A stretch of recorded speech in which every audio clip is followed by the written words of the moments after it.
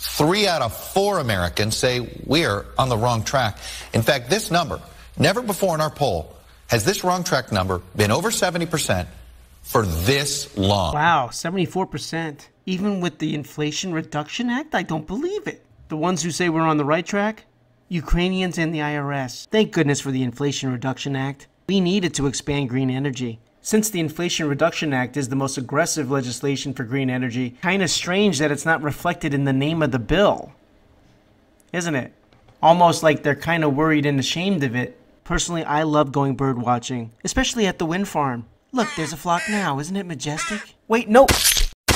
Aren't those bird swords, windmills, wonderful? Since the economy is truly in a recession, no matter what they try to do with the word, why are we gearing our energy policy towards pleasing Greta Thunberg? You know, when you don't tell the temper tantrum kid in the store to shut the hell up, you get Greta. By the way, she's not even a kid anymore. How many bites at the doomsday apple do these people get? I'm Greta. I just turned 78. We can wait no longer. All you care about is making a living.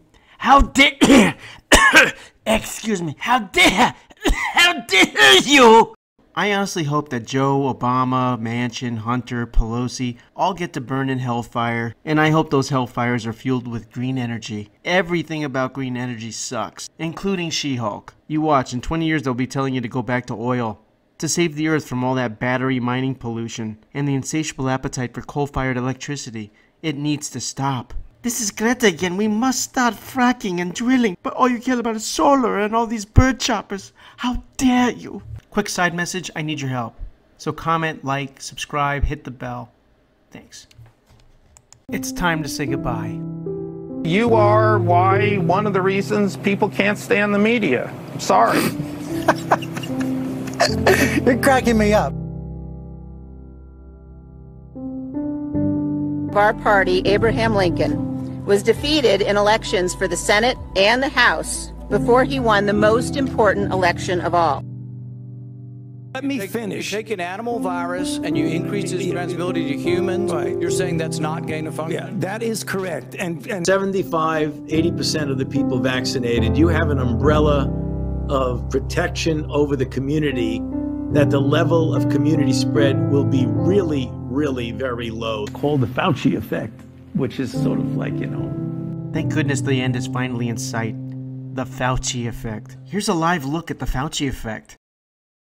I'll tell you the Fauci effect. A uselessly masked audience watching an unmasked Fauci preening in self-congratulation and worship. The Fauci effect is that we don't trust the CDC and NIH anymore to go along with the IRS, FBI, and CIA. He's finally announced that he's leaving in December. It's another decision made 2 years too late from what the data showed. Fauci may have achieved the impossible, though, which is to be even more unpopular than Joe. He knows Republicans are going to win the midterms, and he'll no longer be shielded from the Democrat-controlled committees. So again, how fitting that his final decision is purely based on his own political self-interest, as opposed to any notions of public service.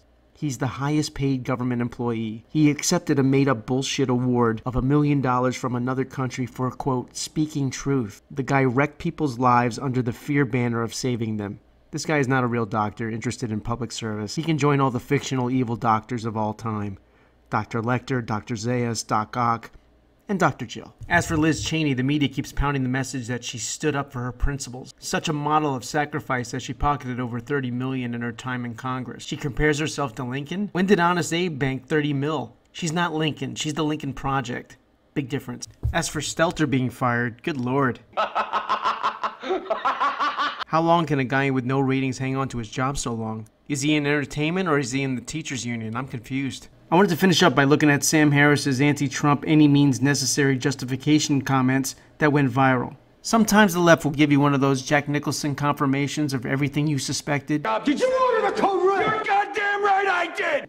And you know you're looking into a window of how these people think. But these comments went viral for a reason, because they support the idea that so many people have about people on the left. That people on the left, if they had the chance, would steal an election from Donald Trump. Yeah, that's right. The discussion here is about suppressing the Hunter Biden laptop story. Hunter Biden, at that point, Hunter Biden literally could have had the corpses of children in his basement. I would not have cared. Some people on the right want to make a thing about this. I don't. It's an exaggeration. Give him the benefit of the doubt. Move on. Right. It's like there's nothing. First of all, it's Hunter Biden, right? It's It's not Joe Biden, but even if whatever scope of Joe Biden's corruption is, like if we could just go down that rabbit hole endlessly and understand that he's getting kickbacks from Hunter Biden's deals in Ukraine or wherever else, right?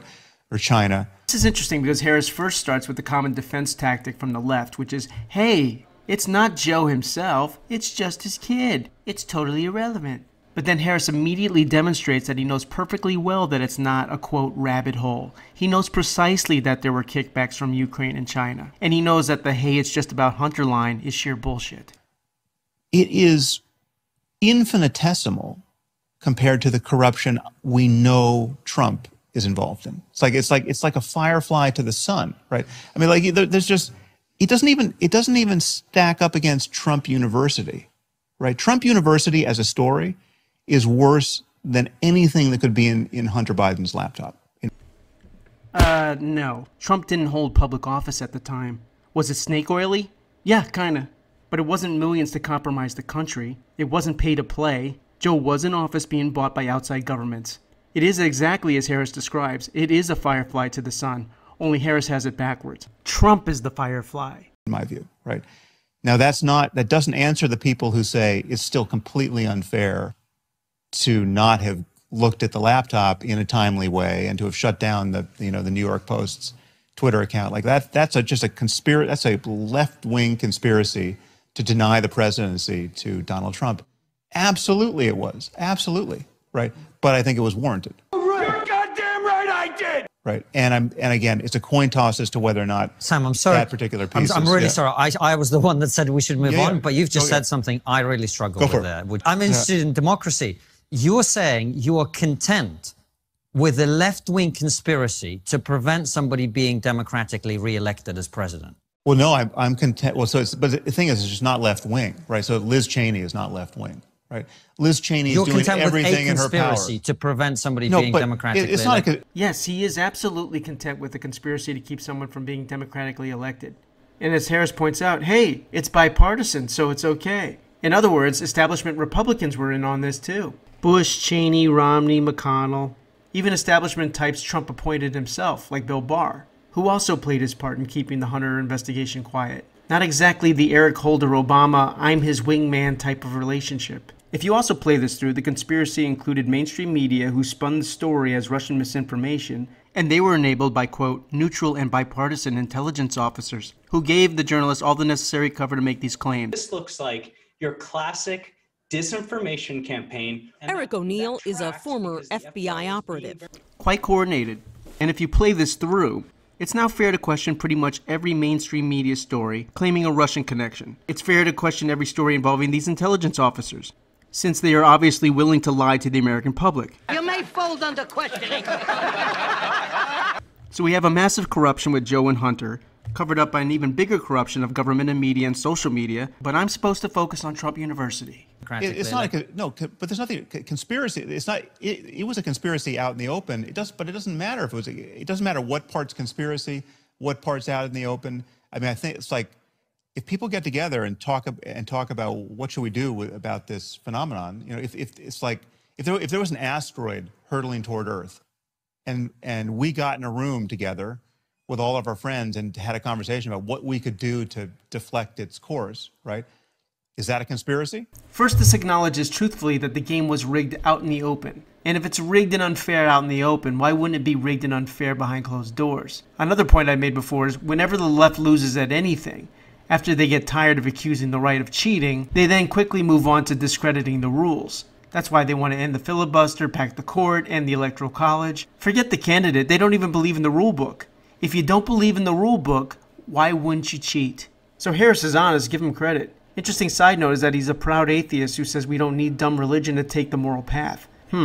Yet here he's all about the ends justifying the means. We must act immorally to fight for morality. Outside of the arrogance of the elites, outside of robbing democracy, the alleged asteroid he's talking about had already hit. Trump was already the president. This was a re-election. And pre-COVID, he gave us a stellar economy, energy independence, no wars, our enemies remain in check, no inflation, no recession, no attempt to redefine the word recession. Was Trump using the FBI, CIA, IRS to go after the political opponents? No. So yeah, no doubt, a group of friends did get together. Only they directed the asteroid right into us. Thanks for watching. Be sure to comment, like, subscribe. Be sure to pass around to anybody who might like my content. And I'll see you the next time.